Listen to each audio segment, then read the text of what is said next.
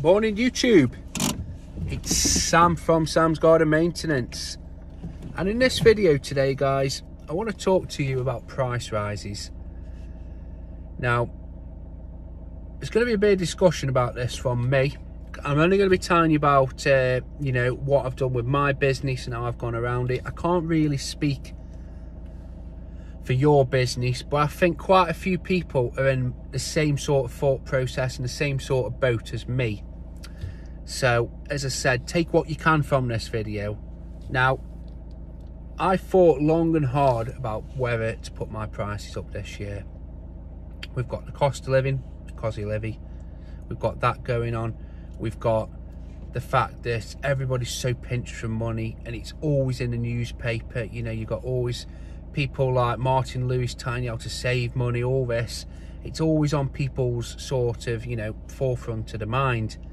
And I thought, well, with that in mind, what will they want to pay? Will it harm me? Will they cancel? All these sort of thoughts and feelings going through my head. And I thought, right, let's just take it back a few pegs, Sam. So I looked at my paperwork, I looked how much I earned last year, and I thought, you know what, if I can carry over the same amount of customers I did last year to this year, I'll be fine automatically. Now I thought, well, what happens if I lose a couple? Well, I was working 6-7 days last year, and honestly, I thought to myself, well, if I lose a couple because I piss them off and they go somewhere else to get somewhere cheaper, then one, I sort of know that they aren't the best customer for me anyway, and that's what I want to be hitting.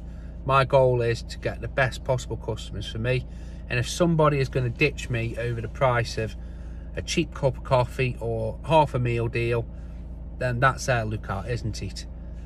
So it's sort of ticking the boxes already, and I thought, right, if they lose me over that, then that is their sort of lookout. And then what would that mean for me? I'll get more free time, or I'll get more free time to fill with the exterior cleaning side. So as I say, I'm not putting prices up to lose customers or piss people off, and I'm not putting my prices up by a piss taking amount to do that same thing, because some people might say, well, ramp them up, and then what you're keeping the brilliant, the best of the best, and then you can sort of fill it. Not at all, really. I'm looking at putting my prices up by about 10 to 20% this year. So for some people, that's going to be half a meal deal, cup of coffee, you know what I mean, full meal deal, or a shit bottle of wine. It is. It's not much when you think about, overall. Now, with all that sort of background knowledge going on, I made the decision, I'm going to do it. This is the year, I'm going to have to do it. If you look at other business owners, big businesses where they've got staff, much bigger kit than I have, much bigger customers, they themselves will put their customers' price up yearly. It's part and part of business at the end of the day. There's plenty of other trades that do it. So, why shouldn't we? Now, I'm guilty because I've never put customers' prices up for some of my customers. So it's going to be a big shock to them. So I thought, right, how is the best way to approach this? Well, cutting all the options out, I thought maybe a covering letter I can slip into the card explaining why all this.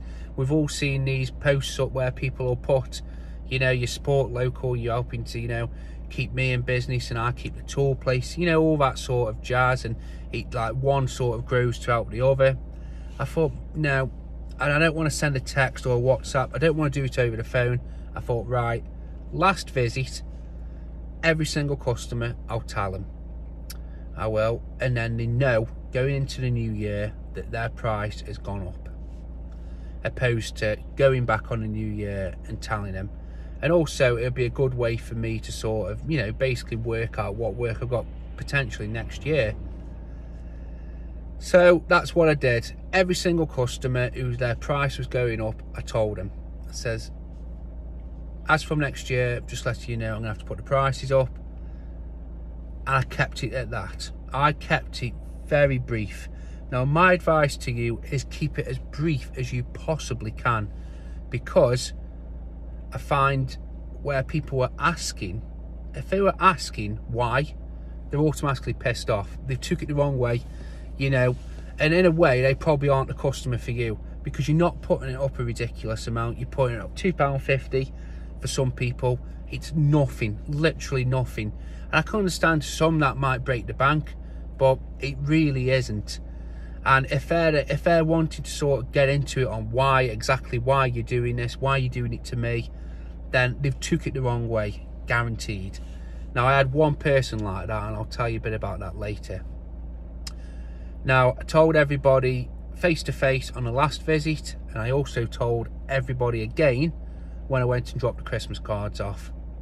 So they've been told twice, direct, face to face. I did this for a couple of reasons, but the biggest one is I wanted there to be no surprises, because some people, it might slip their mind. They might say, oh, I never heard you, you know, whatever. But if I've told them twice, they know. So when I start back and I give them the new price, or, you know, write out the invoice, whatever I want to do, they're on the same page as me. We are. It's nice and crystal clear. Now, I'm not back fully for the majority of people, but for the people I've been back, I've had no problems yet. Now, what sort of reaction did I get when I told them? Because obviously nobody likes their prices going up. I don't. You know, it annoys me when you go in Tesco and food's going up all the time and everything's going up.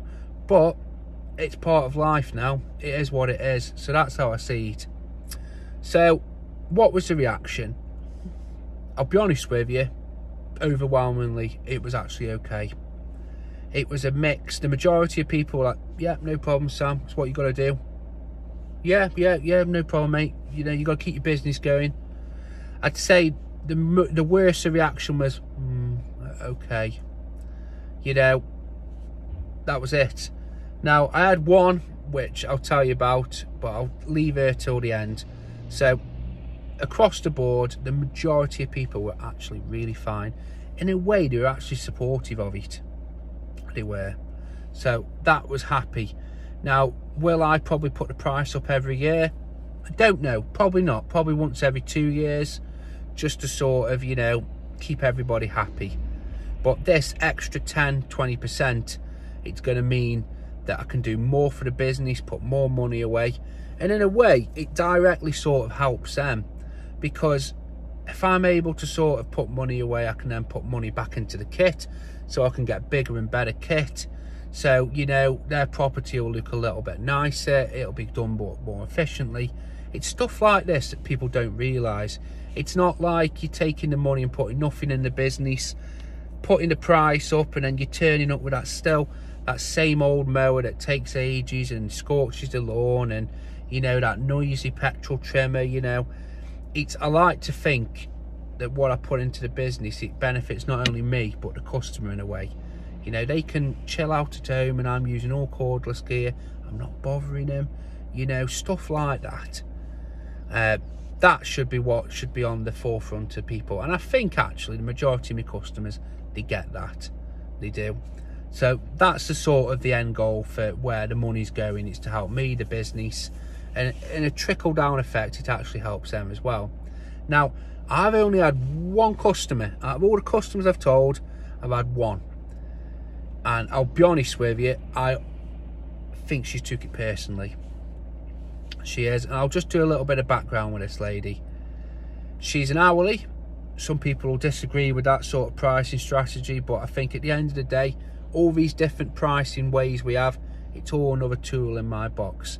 Now, her house, it's quite a nice house in a beautiful village. It's a big house, and I'm there an hour a week.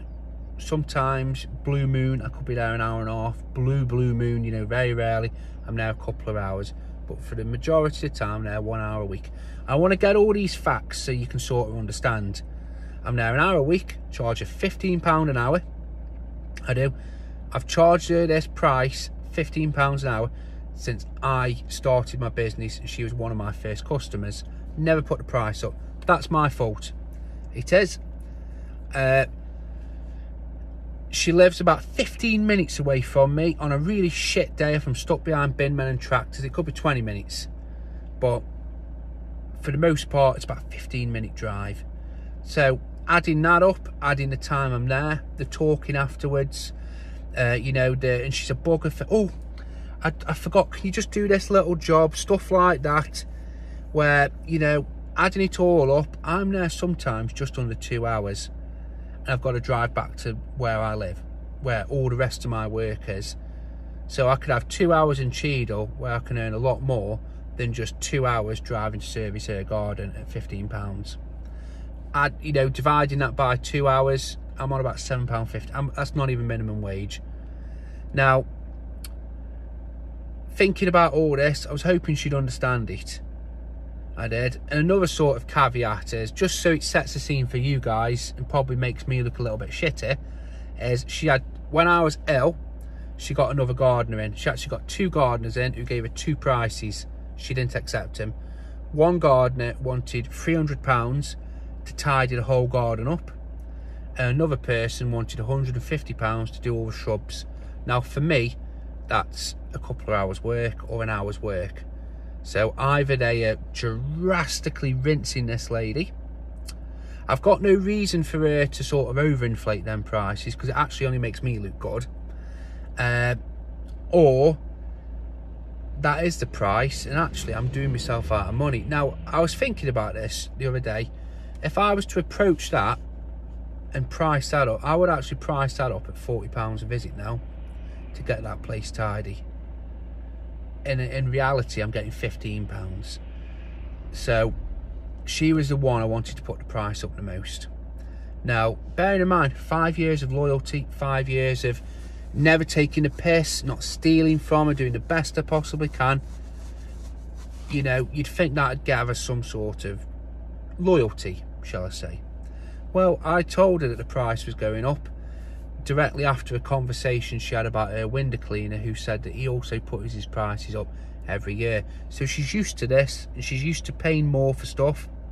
Now for me, I told her straight after this convo, so that was fresh in her mind. I says, I'm just going to let you know, as from the start of next year, I'm going to have to put my price up.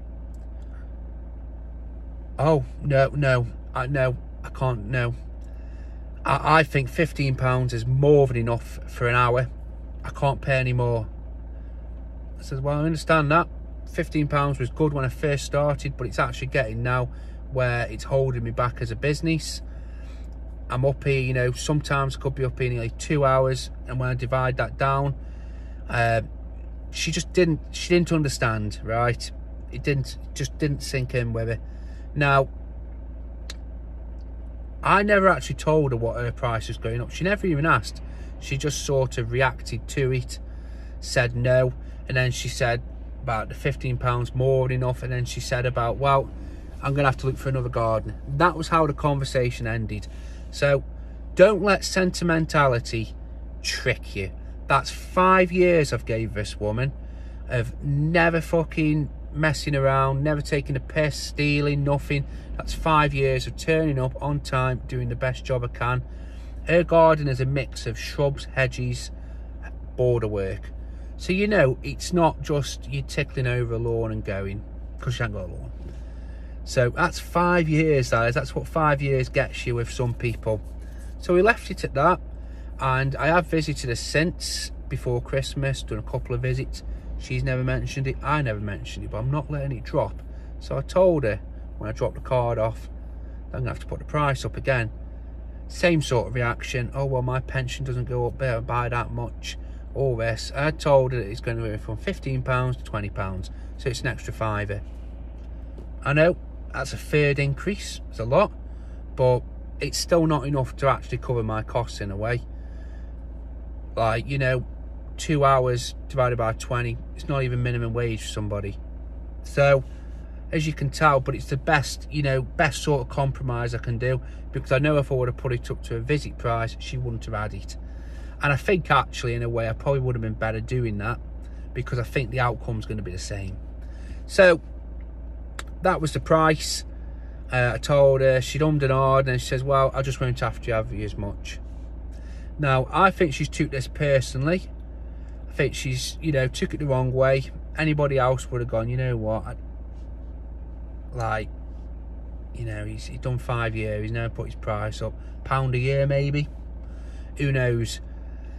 So I normally go to her once a week over Christmas, you know, winter time. It's now February. I've not been to her since before Christmas. So, you know, I think she is sort of cutting back. So on paper, you could say, well, actually, Sam, you've lost money. Yes, it does work like this sometimes. What do I think is going to happen when it goes back?